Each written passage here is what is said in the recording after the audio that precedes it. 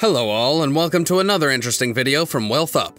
Entrepreneurs and business enthusiasts, pay attention because in this video we take you through how an ex-Tesla executive became Elon Musk's biggest rival.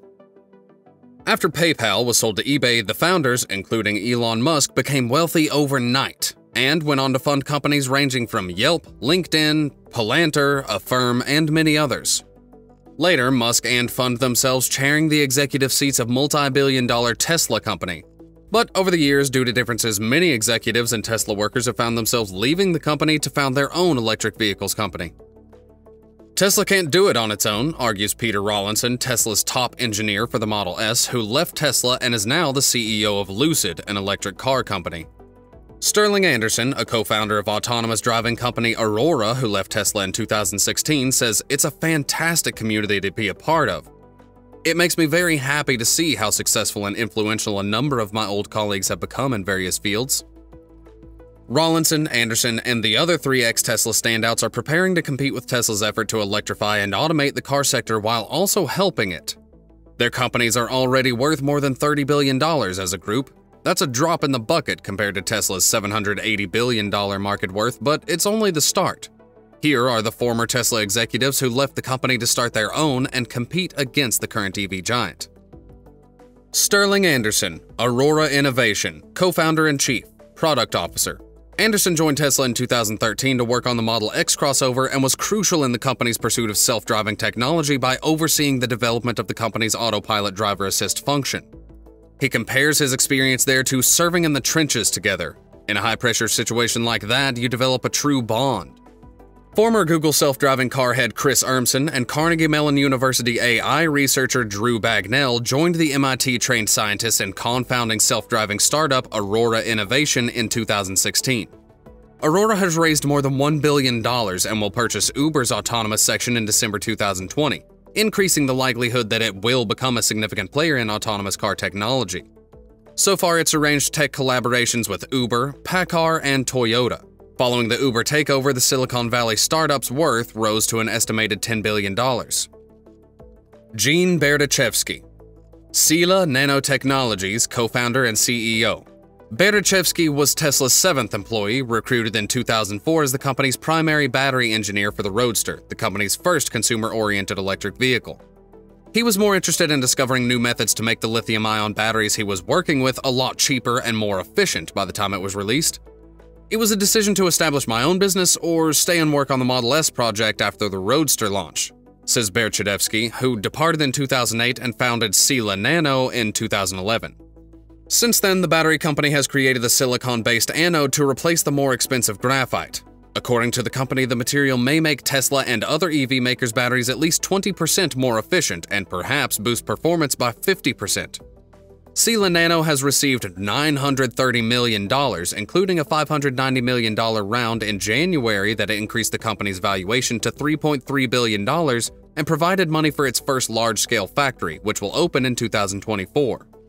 It's been a long road, but I really enjoy doing this. Henrik Fisker, Fisker Inc., co-founder and CEO.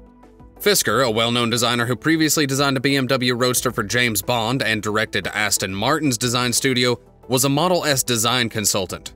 Musk didn't like his design and attempted, but failed, to sue him for breach of contract in 2008, alleging that the Danish entrepreneur used the contract to spy on Tesla, which Fisker denied.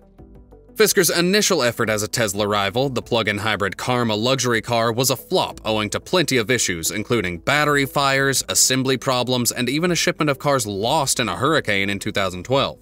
In 2014, he closed down Fisker Automotive.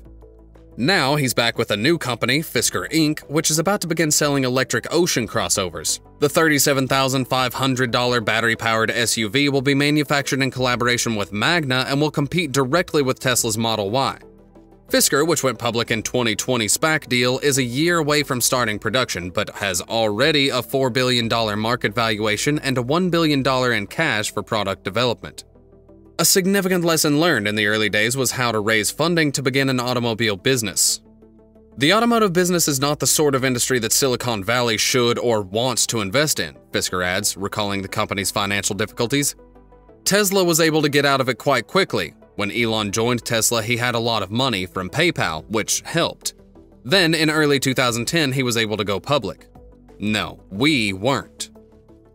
Peter Rawlinson, Lucid Motors co-founder and CEO. Rawlinson, a Jaguar and Lotus veteran, joined Tesla in 2009.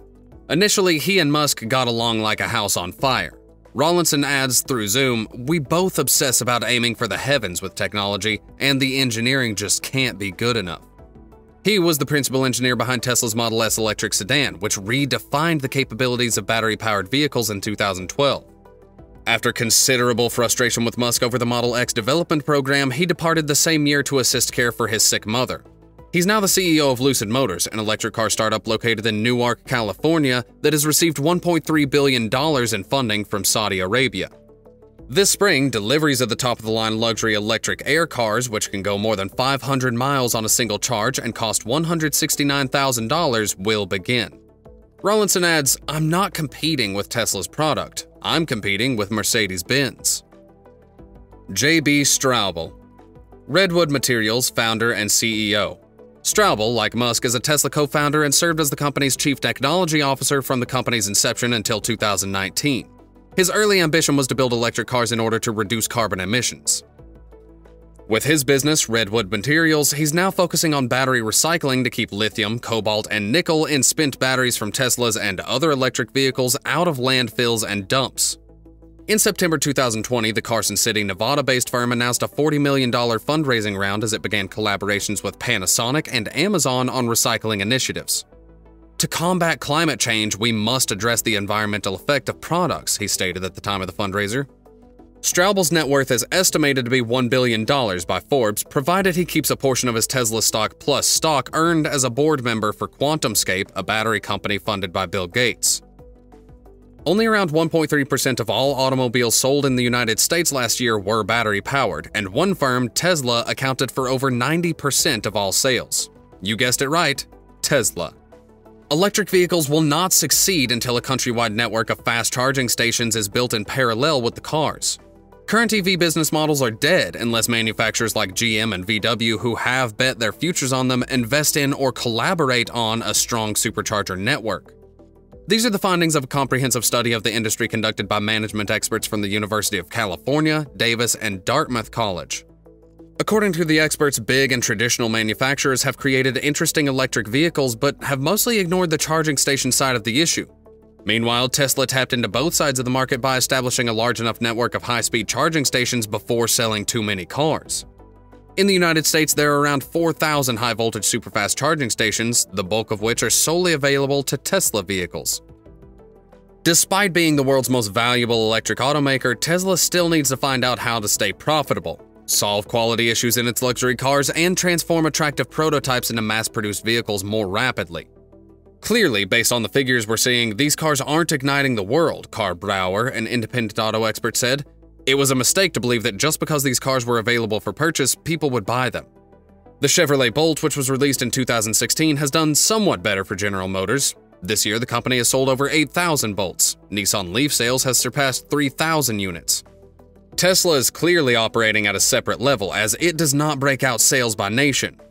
According to cross-analysis sales of state statistics, 56,000 new Teslas have been registered in 23 states this year, including California, Florida, New York, and Texas. Tesla's 50-state sales total is expected to reach 70,000 units, according to analysts. In the first half of the year, the firm delivered roughly 180,000 cars worldwide. Of course, electric vehicles, including Teslas, account for only a small percentage of overall auto sales in the United States, which reached more than 17 million last year. In Europe, electric cars account for a larger share of the new car market, and Tesla confronts greater competition than in the United States, but not by much. Many Chinese electric car makers exist, but they typically produce lower-cost vehicles that do not directly compete with Tesla's products. Regardless of market, electric vehicles are the auto industry's fastest-growing sector. What do you guys think about the video? Let us know in the comments below. If you enjoyed the video, please like, share, and subscribe to our channel for more such exciting content and updates. Until next time.